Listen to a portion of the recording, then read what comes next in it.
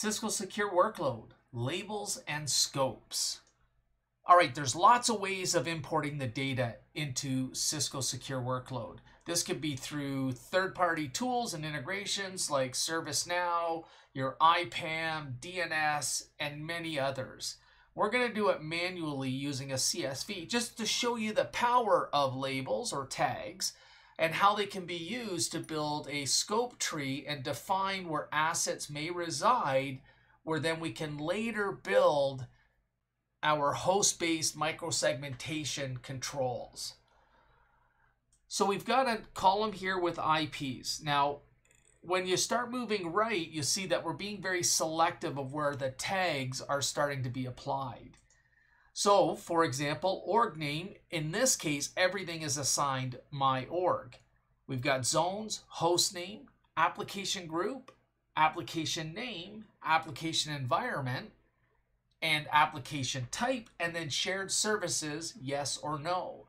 And so if we use, for example, app environment equals production, then those assets that are labeled or assigned that tag will automatically fall into that scope. Now, scopes are just containers that allow us to put workloads in and build potentially micro-segmentation policies and assign them to those scopes. Now, we've imported the labels and now they're ready to be used. So let's go ahead and build out our scope tree. So we're going to start under the root here, and we're going to call it my org.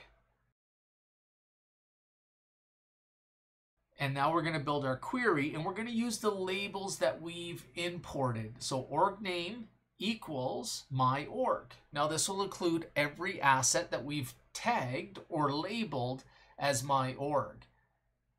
Pretty powerful because I don't have to remember the IP addresses anymore. I can use the labels or tags to define what assets go into what scopes, and I can use them even later in inventory filters to build out workload policies. Now the next one we're going to create is data center. So this again is going to be a child scope of my org, which is a child scope of the root scope.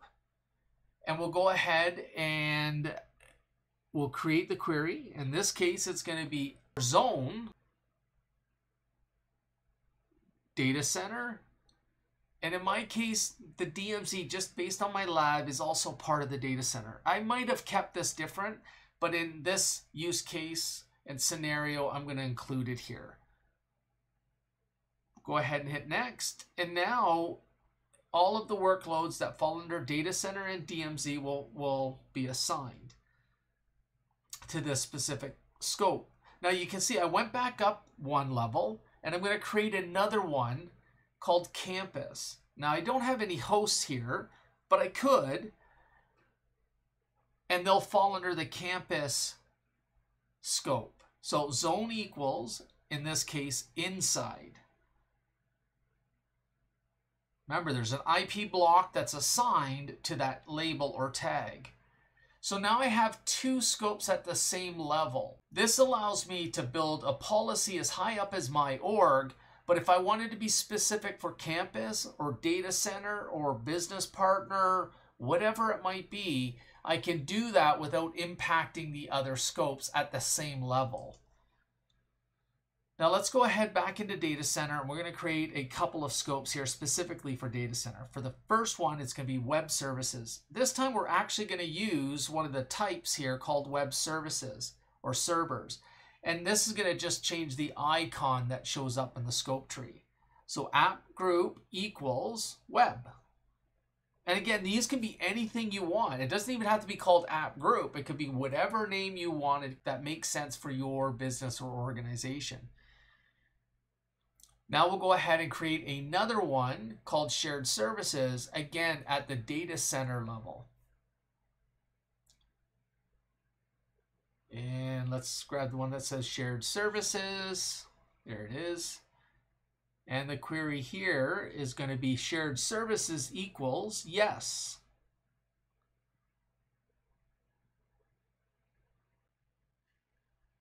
And now what you might be seeing is you're starting to see the number of assets assigned to this scope significantly reduced than the higher level scopes that we've seen earlier.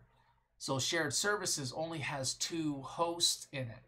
All right, in shared services, we're just going to be a little bit more granular. Again, my environment's going to be small, but the idea here is that I'm building this out to give me a little bit more option in how I build policy.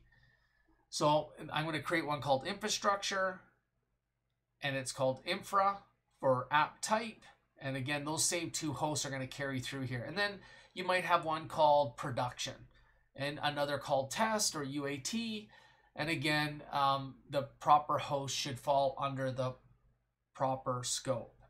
So this one's production, app underscore environment equals production. And now it's still only going to grab, or the goal here is only to grab the, in my case, the NTP servers. So we're also going to call out app group and equals time, because we tag the NTP servers with the app group of label of time. So we've got multiple shared services scopes, and now we're going to work on the web services side. So again, web services, you might have retail, you might have finance, etc. Whatever makes sense to you. In my case, I'm going to put in retail. It's web servers again, so that's going to carry through. Application type equals